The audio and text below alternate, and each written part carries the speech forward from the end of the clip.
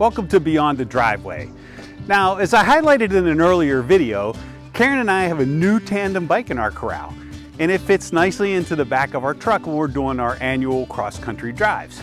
Before this year's ride, I was looking for interesting scenic riding opportunities in the states we were planning to pass through. We were in no hurry to make it to the East Coast, so a couple of adventures would make the drive all that much more enjoyable.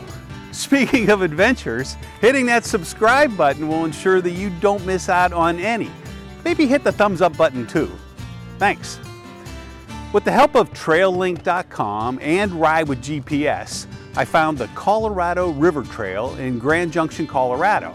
Now this is a very scenic trail on the banks of the Colorado River. The trail travels between Grand Junction and Fruita. Doing the full out and back amounts to about 26 miles.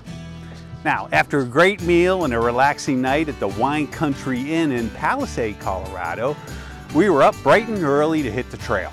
The trail is beautifully paved and very flat, with just under 50 feet of elevation change over the entire route.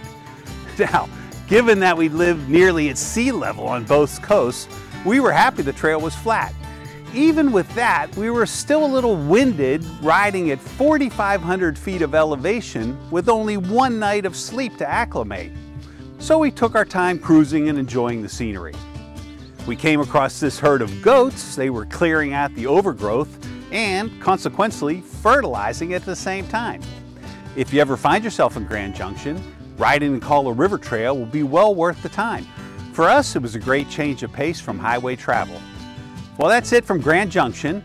Our next ride is a few days and many miles away in Ohiopyle, Pennsylvania. Until then, we'll see you on the road or the bike trail. Thanks for watching.